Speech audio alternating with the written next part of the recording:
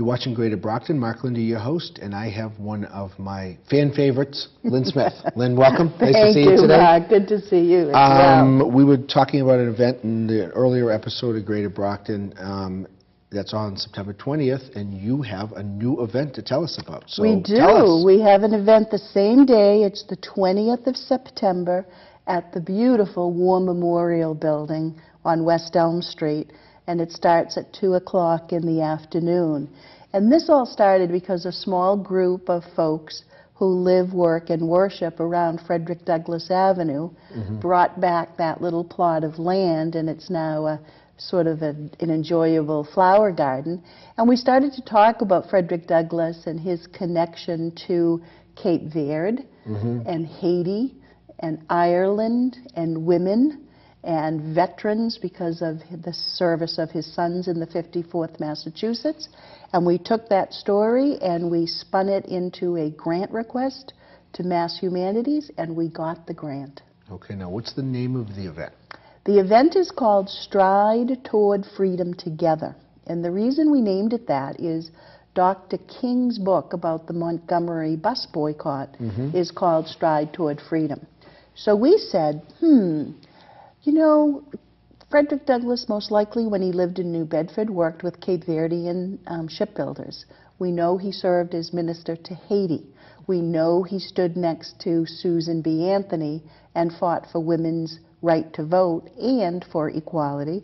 And we know he went over to Ireland and stood next to Daniel O'Connell, the liberator, the emancipator, who fought for Catholic emancipation, the right of Catholics to hold office in Ireland, and also he wanted a free Ireland separate from England. He never quite got there. And we said, you know, it's interesting how Frederick Douglass connects all of these different ethnicities that are so prevalent in Brockton today.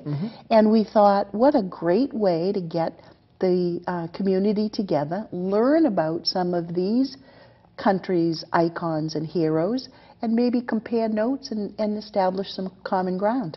Well, if you think about what Brockton has always been all about, it's a city of immigrants. It's a city of all different cultures that are all kind of woven very nicely together. And there's a common link. I mean, I personally think it's brilliant. Okay, not to mention, it's hard to get grants. It's not easy to get grants. And you're very thorough, Lynn. You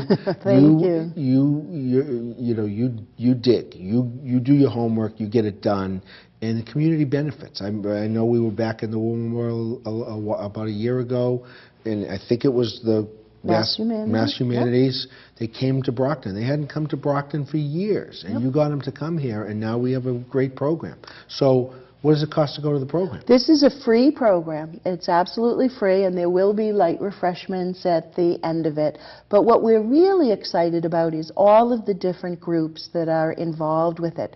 You know, when we did the reading of Frederick Douglass's speech back around the 4th of July, What is the Slave to the 4th of July, there were 8 or 10 readings throughout Massachusetts that Mass Humanities supported, but we were the only community that read it in 3 languages. We had folks from the Haitian community partners in Shoup read it in Haitian Creole. We had members of the Cape Verdean Association read it in Cape Verde Creole, and we read it in English. So this panel that we have that's going to talk about the connections between our heroes come from the disparate ethnicities of our city as well.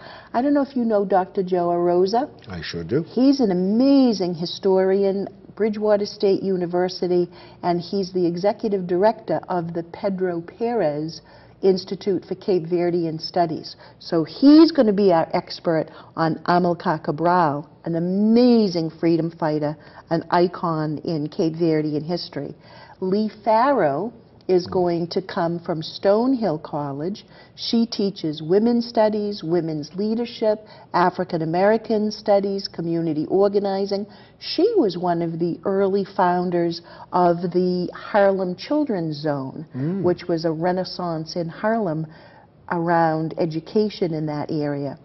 Charlot Lucien is going to be our expert on Toussaint Louverture, the Black Napoleon, the man who led the revolt in Haiti. And Charlot Lucien was a founder of the Haitian Artists Assembly. And then, of course, if we're going to talk about Frederick Douglass, we have to have Willie Wilson there. Absolutely. And he's going to be on our panel. So we're going to ask the audience to pose the question to the panel.